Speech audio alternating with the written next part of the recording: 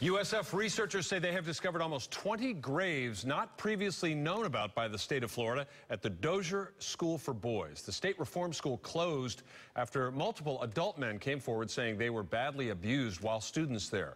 Our Carson Chambers joins us now after speaking with one family who wants to bring their loved ones home. This is heartbreaking, Carson. It is, Brendan. 83-year-old Richard Varnado was just a kid when his brother was taken to the Dozier School for Boys on a trespassing charge. A month later, his brother was dead, and his family never got to give him a proper burial.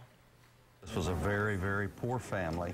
As you can tell, none of the children are wearing shoes. They're all barefooted. The little blonde boy in the front is Richard Varnado's brother. It's the only photograph he has. This was Thomas Jr. Thomas was just 3 years old here and just a little older, 13, when a neighbor accused him of stealing a typewriter.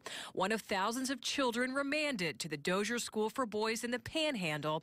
A state reform school closed last year amid reports of severe beatings, torture, and deaths. He was healthy when they picked him up. 38 days after Thomas went to Dozier, he was dead. His family got a letter a week after his funeral. Personally, I don't believe a word of it. His death certificate reads pneumonia, that he was buried on school property, but his remains were never counted among the 31 marked graves known as Boot Hill Cemetery. I have a gut feeling he's there.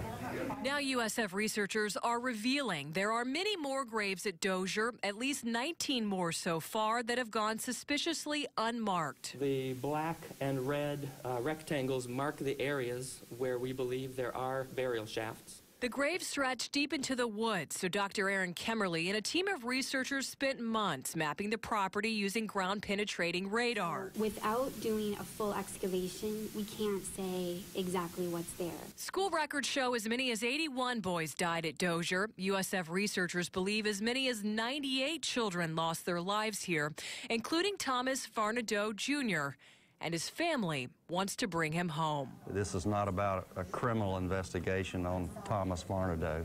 It's about disinterring his remains and bringing him home. And there's a lot more work to do. Eventually, USF researchers want to excavate the graves, exhume the remains, and find out how these children died. I'm Carson Chambers. Back to you.